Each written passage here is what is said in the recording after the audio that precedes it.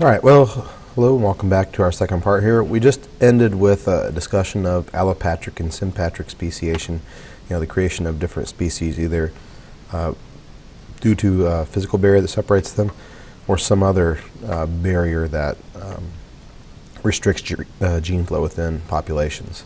Now, looking at the effects of this isolation, it can create an interesting situation, which is referred to as a hybrid zone. Now, if you have an original population where there's steady gene flow, it is possible, again, to have some sort of barrier preventing these two populations from breeding with one another. Now, over time, changes between these populations will accumulate, certainly. Now, there are opportunities, though, where individuals from each of these separate populations may have the ability to breed with one another. Now, this can be met with varying success. Sometimes hybrid species can do particularly well. Again, given plants handle hybridization quite well. But some organisms don't do particularly well. That said, one of three scenarios can occur if these hybrid zones come into play. Now, the first potential impact could be what's called reinforcement, the idea being the barriers between the two are maintained. Hybrid individuals do poorly in relation to the separate populations, and over time the hybrids become fewer and fewer in number as the two separate populations evolve in different directions. And again, this ultimately will lead to speciation, complete speciation. Now, if barriers, be they geographic or otherwise, begin to diminish and the hybrids do particularly well, as the barriers diminish, then the two separated populations can begin to interbreed more and more frequently until they, again, sort of fuse back into one original population. And that's what we look at with fusion. Finally, we have stability, where you have a relatively unchanging relationship between the two separated species and the survivorship of the hybrids. You have the distinct groups that are created and these distinct hybrids that are able to survive in their own particular situations as well. Now, an interesting application of this are these hybrid sharks that were reported on just a few weeks ago, I guess early January. Given climate change that has occurred in recent decades, ocean temperatures have begun to be altered, and along the east coast of Australia, they've found that two different species of shark, separated by the temperature of water in which they swim, have begun to commingle and actually produce a hybrid shark. So these hybrid sharks are showing up in these waters, indicating that there is potentially a fusion that's going on, or that could occur between these two separate species should they be able to have overlapping territories. So again, sort of interesting scenarios that can play out in terms of changes that occur in populations. Now, how do we see speciation occurring in nature and in labs? And there are lots of different ways we can observe this. You have these tiny little squirrels that live on either side of the Grand Canyon. They got a major geographic barrier, so they've been separated for millions of years and have been restricted or had their gene flow restricted. Let's see, when the landmass in Panama was formed, you effectively separated the Atlantic and Pacific Oceans, and that separated populations of shrimp. So now you have these related shrimp species that have evolved in different ways given different environments on either side of the country in Panama. Your book had an interesting depiction of the hybrid zone for the yellow-bellied and fire-bellied toads that you see here. Along the line in Europe, I mean, it's maybe a couple thousand miles long, or roughly, but it's only maybe 5 or 6 miles wide. You have this hybrid zone where the frogs are able to hybridize. Otherwise, you have the fire-bellied alleles completely. It's 100%. It's fixed at 100% on one side of the zone, and then the yellow-bellied toads on the other side of the zone. Let's see. Additionally, with climate change, you're able to see shifts in populations, and then the creation of gene flow between polar bears and grizzly bears. So, we're given our ability to sort of explore and observe organisms around the world, we're seeing these changes occur. Madeira, this particular island has some mountainous regions, so there's a geographic barrier that separates these mouse populations, and over time chromosomal changes have occurred between these two populations. So now they have distinct genes that separate these populations. Let's see. Much of the food we eat, or the plants we eat, I should say, are actually hybridized organisms. Plants can tolerate hybridization relatively well. So as a result of that, you can end up with these polyploid organisms that have traits of different ancestor plants. So, if you had some bread with lunch today, it likely came from this wheat species that is actually a hybrid containing chromosomes from various ancestor species.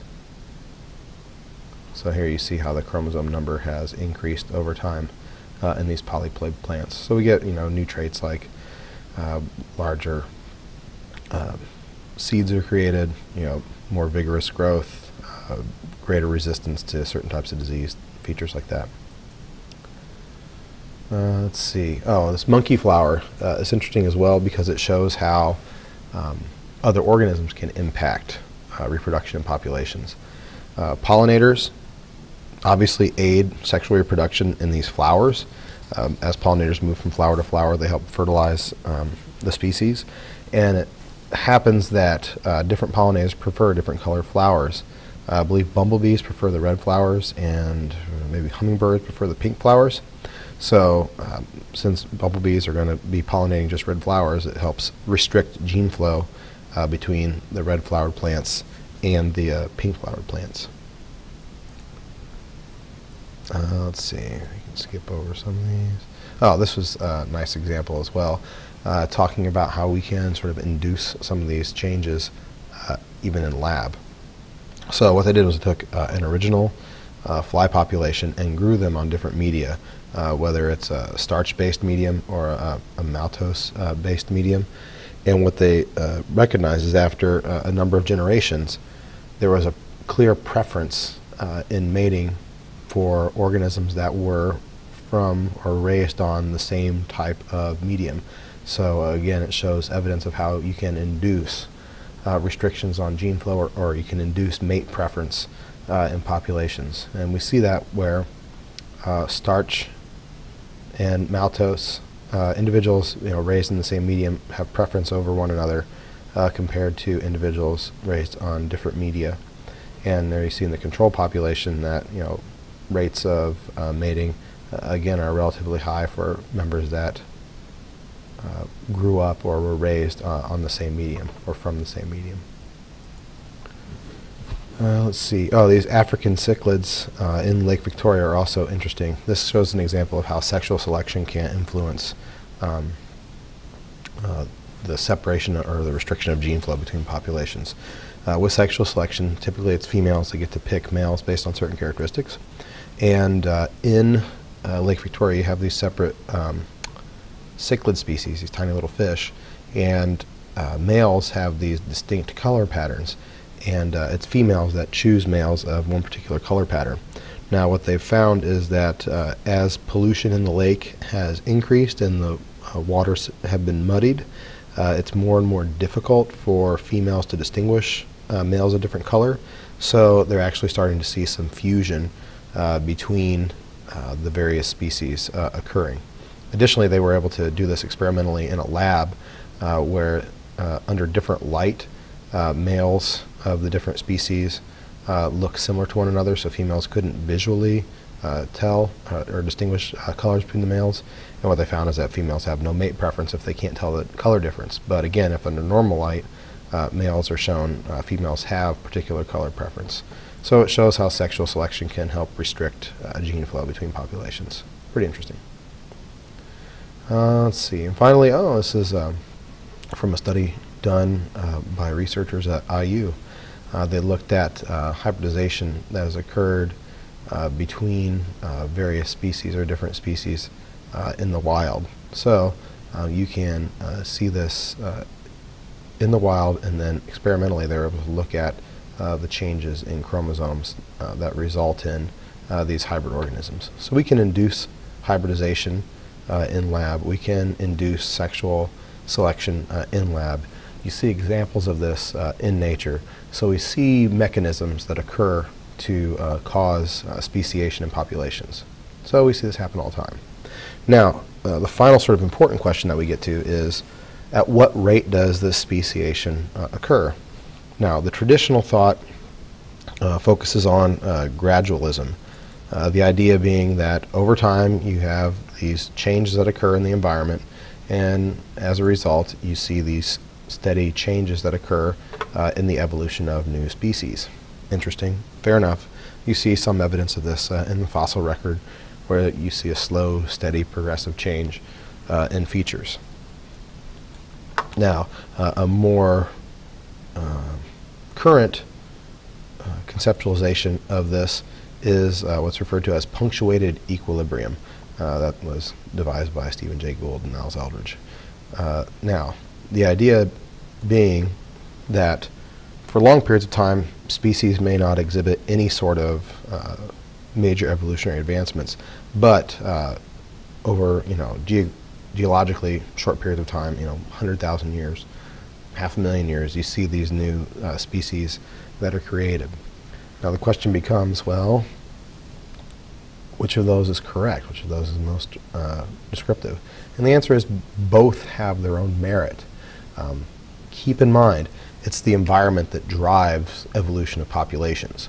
So if you have relative periods of stability, there is not this sort of natural selection that drives species to change significantly. But if you have periods of rapid environmental change, then that can help drive this more punctuated equilibrium evolutionary change that we see.